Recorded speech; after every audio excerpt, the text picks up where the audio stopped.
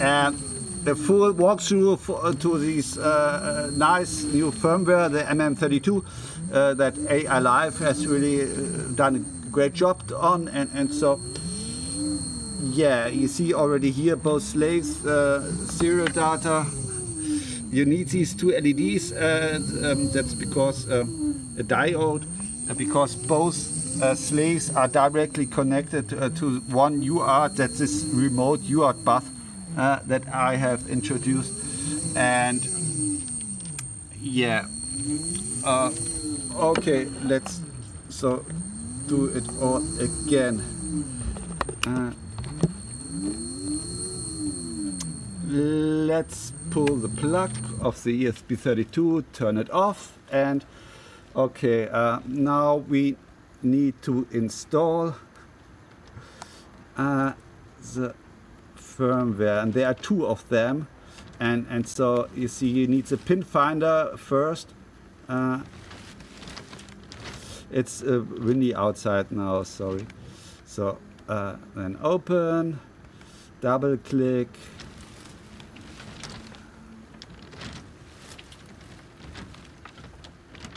copy, find a nice folder and paste.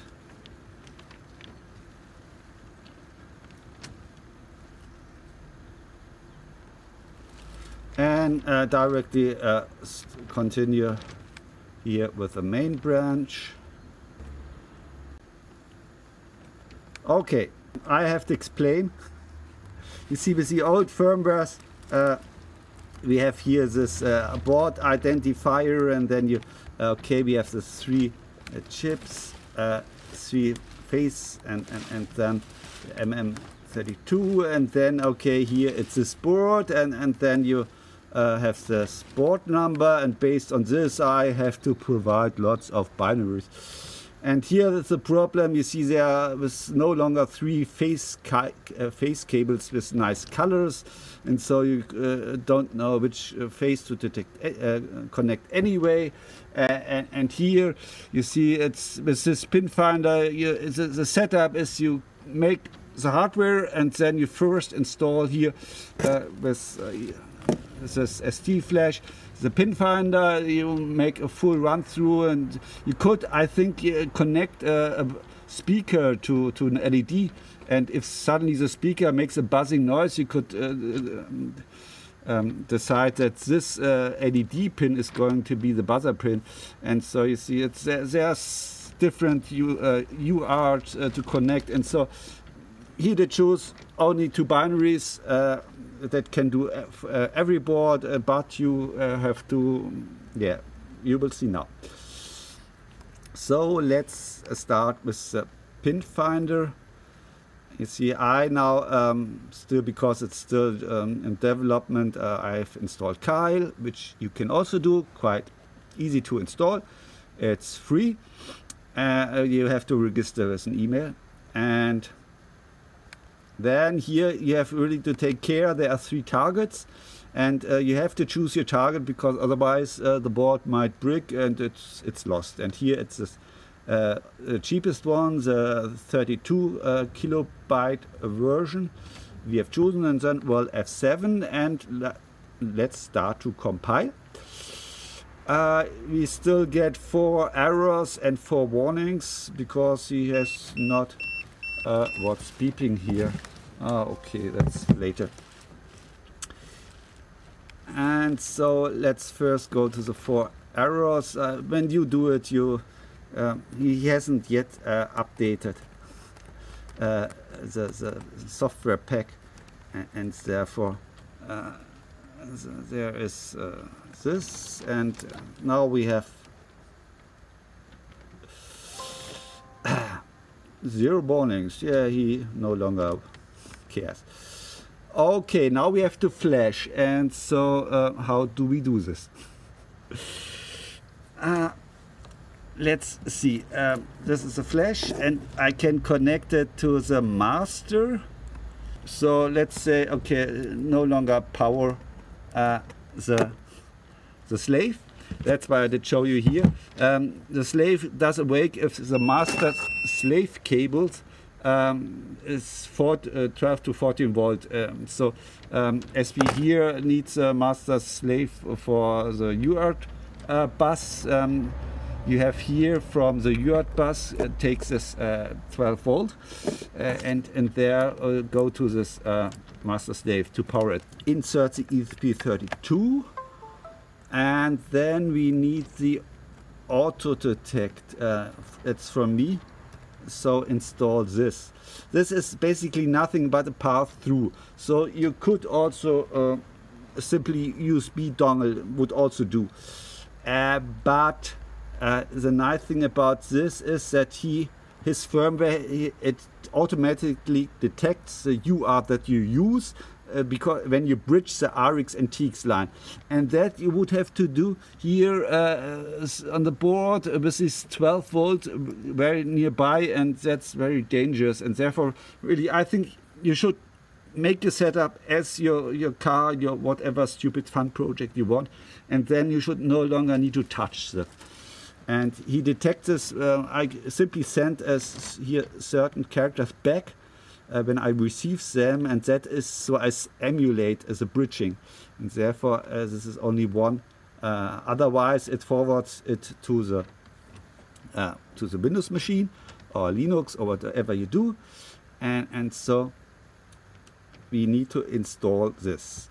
And so I think I could keep this even powered.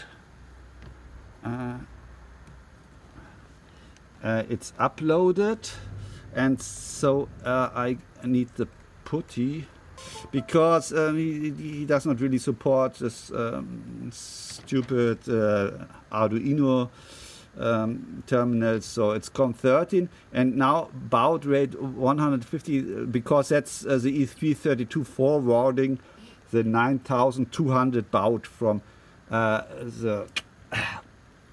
the board. If you use a USB dongle, then you would need 1900 200, but with my Arduino, okay, yeah, I get lots of garbage. Maybe it's because of these strange lines.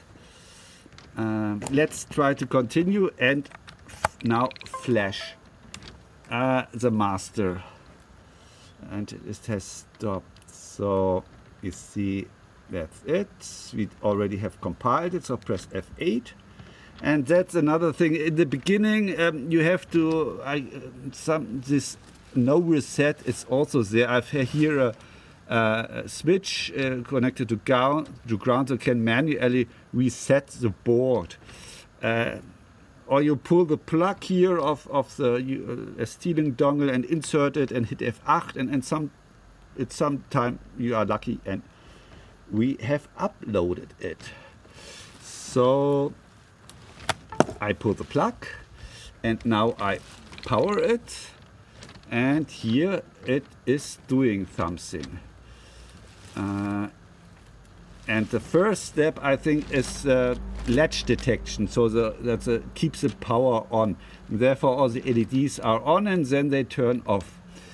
Let's see, COM is still sending lots of garbage. Turn it on, and yeah, it worked. That's because here this ESP32 did bridge the RX-TX, so it went on, waited for the RX-TX to be bridged, so it's sending out data and see if it comes back somewhere, and this was emulated by it, and then it now knows a connection, and so it starts a nice user interface. So press enter, and then you should press 1 for detect all. And now it wants to see I think the face, and we have to press yes, and yes, successful. So we hit enter, and now detecting the pins. So we press W if nothing is blinking. You see, I was too fast. So the left one is the red one.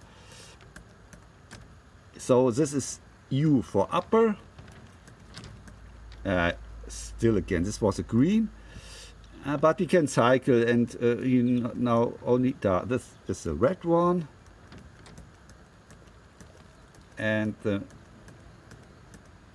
here, this is the middle one. It's a orange or blue, and it's a B. No buzzer because the buzzer is here, and so we can hit enter. Now it's detecting the voltage. Let's see if I reduce the voltage, then it also reduces here, and it says which one is closest, and closest is here the number 9. So we press the number 9 and enter again. So now it's trying to detect this button here, and it wants me to push the button once, release, and nothing happened. That's because this hardware, the button can also work as a hold, the latch, and it wrongly detected the hold as to be the button. And now if I press here this E, then it is switching the one and turns off, and we get this garbage again, maybe of this, but it seems to work. And we turn it on again. Press enter to continue. That's a nice change by this nice guy. And well, I think now we have done it all. Test motor rotation, that's nice. So we make a plus. Yeah, and we see and minus, so that's great. Enter back to main. So what is currently missing, but is an absolute necessity, this UartBus, you see they are both connected to the same UART, and therefore there are slave IDs. Every board must be assigned a slave ID, and right now it's the default one of 1, and we have to set it to something else, like 0. And so let's go to the command 7 command line interface. Let's try help, and now see how can I set the slave ID. I haven't done this yet. So here, so it's only this pure Linux 1990 read and write. I think we have to write data.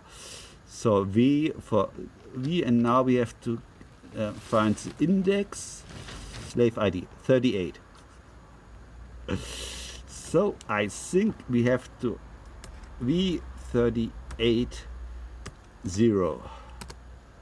Slave ID set to 0.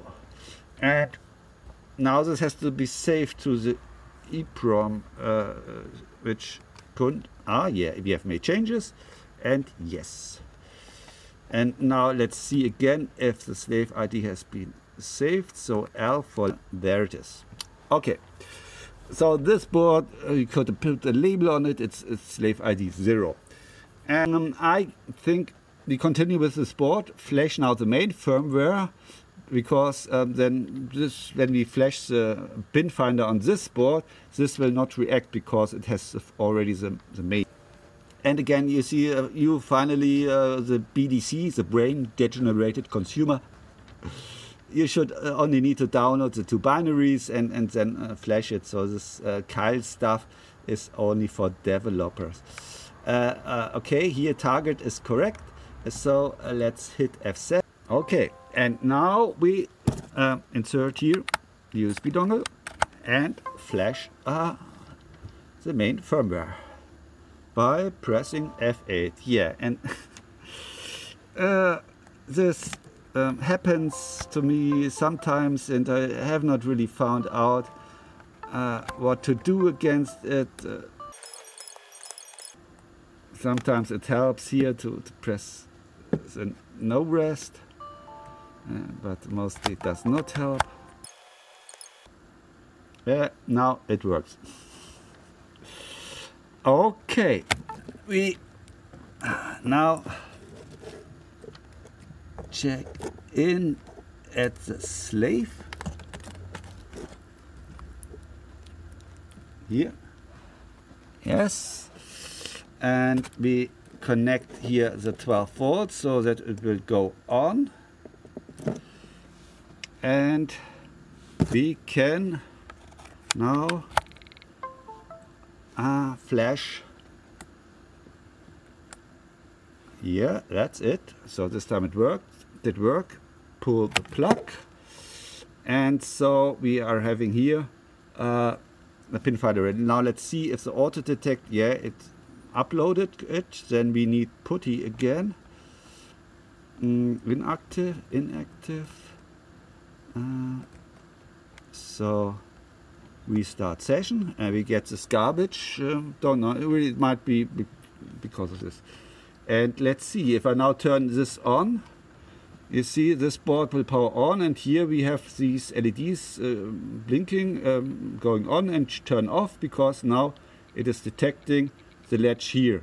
But therefore there would have been a release here of the power, which does not happen. Therefore it correctly detected that this is a slave, and went on with the bridging of waiting for the bridging. That was a flickering, and yeah, it worked because we already have here the slave, you see here. And now you see we have to do it again because here you might have some other phase cables detected, and here we have a buzzer, and therefore it's different, and better do it again. So press 1 and yes, and be happy about this nice firmware which successfully detected it. And now it wants the LEDs, so this time I take care, not here, that's red.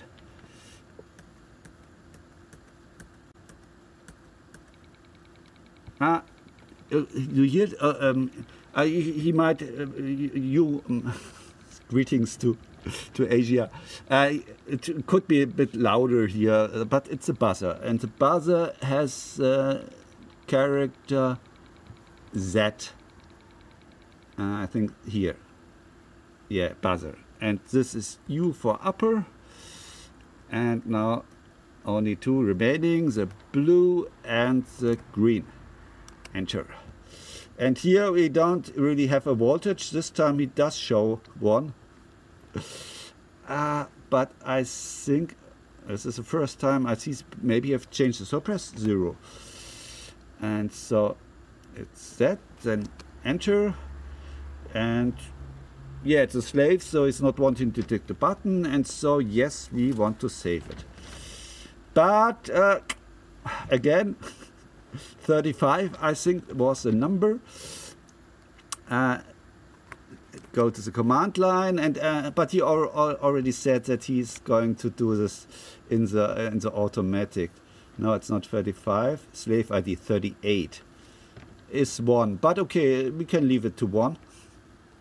But yeah, so you could change it, and so we are done. We can test the motor rotation finally, and yes, it's working fine. And so we can pull the plug because we no longer need it, and then we go back to the main binary, and we simply here insert the ST-Link dongle and hit F8, and it works. And now we have both of them, ID 0, ID 1. Let's turn it off and on again. Here now both showing the battery voltage. Let's see if it really, if I decrease it. You see now it's not really, it's only the master is having the voltage. But okay, so now we insert the ESP32 again, and we can flash the test speed. And here we are. So now, why isn't the first motor spinning? Let's restart. Okay, for some reason. And why now did, yeah, that's because the battery voltage is set to 24 volt. Might be a nice thing to show you. So let's first try again. You see, but here now, if some big torque, then here okay, I increase it to 3 amps, to not get decrease here below 24 volt, but you might want to disable it, and therefore I have introduced is this the main remote UartBus. I have a config here. So now you cannot only send speed commands, you also can send here the battery, and that's in the test serial code.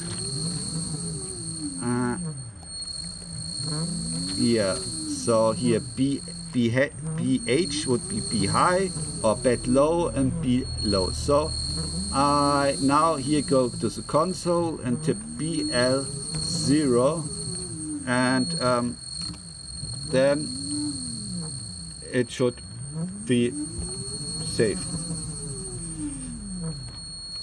Let's see.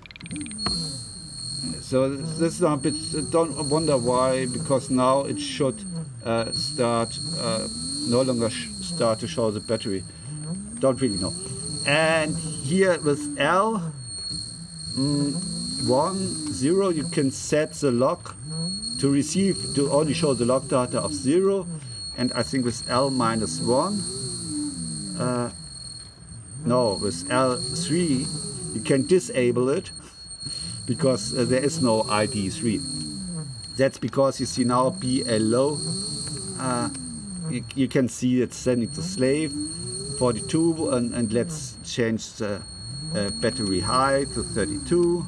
You can also change the mode, and I think this is a PWM mode, and you can change it to the sine mode. This firmware, it does not have the FOC yet, because this board is so cheap hardware that it does not have phase currents, but you can still do sinusoidal, and then it has a better torque, and it's more smooth and silent, and that's why here this motor is sometimes stopping, because the PWM is too low.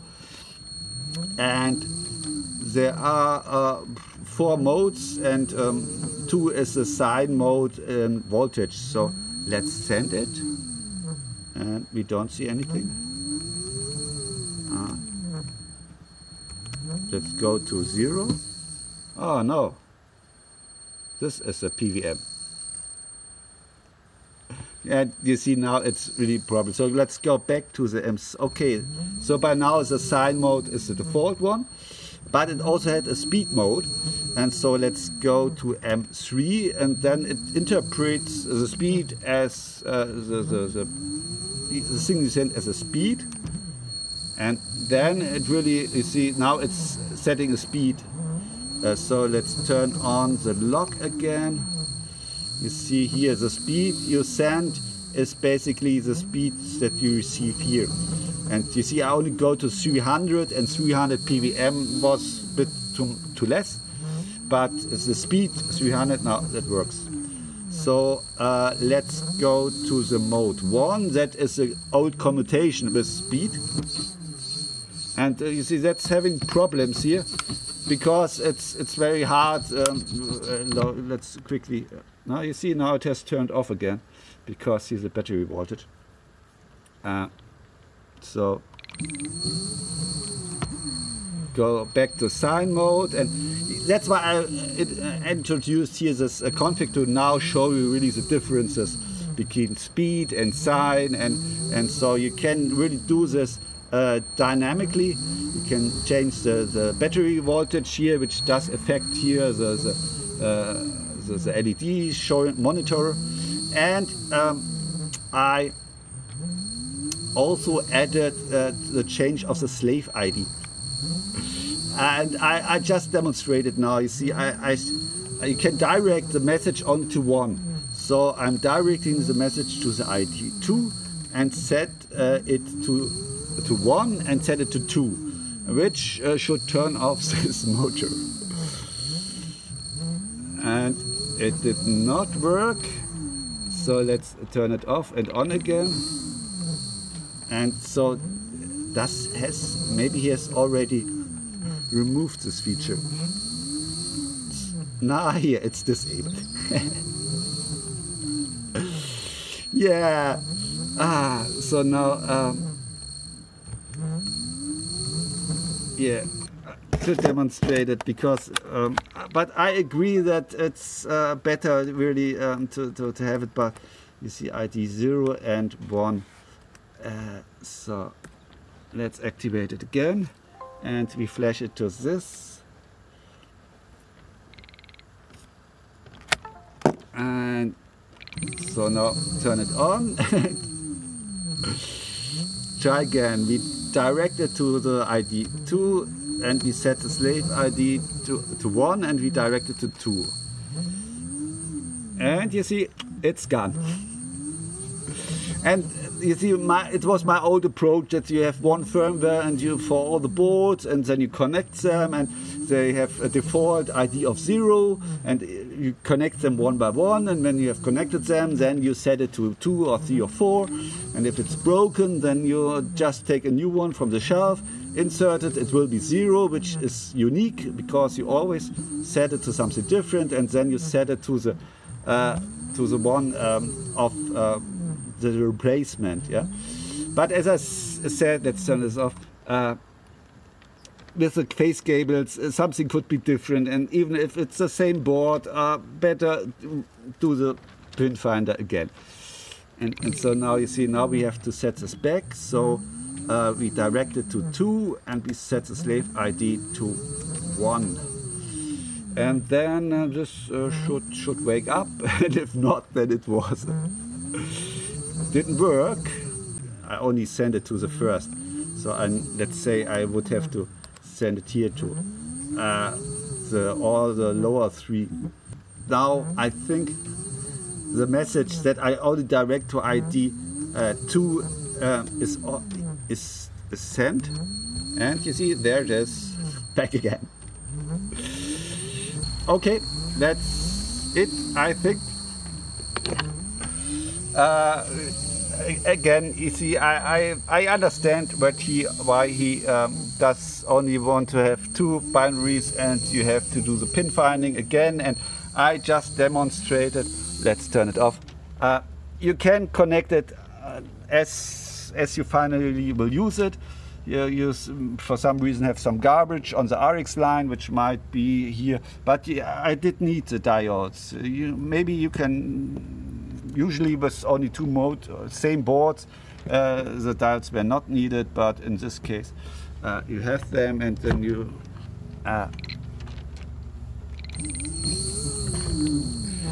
see, you also see really data that is sent, so this is quite nice.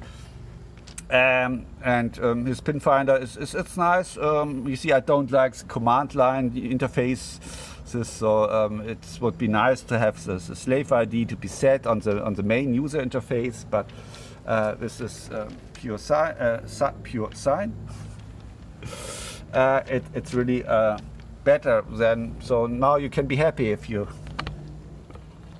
can be happy if you have a MM32 board and not a GD32 board. And just before him, it really, if you had an MM32, then game over. And now it's really you have the better board, and it's the cheapest one. And so in the future there will be lots of there are already lots of different ones. And yeah, okay, you see. You can give feedback if you think that this idea to dynamically change the slave IDs is a good idea or not. And as the battery low and high, I think is a good idea, because with my solar camper, when I want to save battery and it's flat, I have solar energy enough, then I don't want to charge the battery to full, and if I don't want to discharge it, then I really dynamically, not at runtime, but the next day, by software to change the low voltage cutoff, and so yeah. Okay, that's it. Bye bye.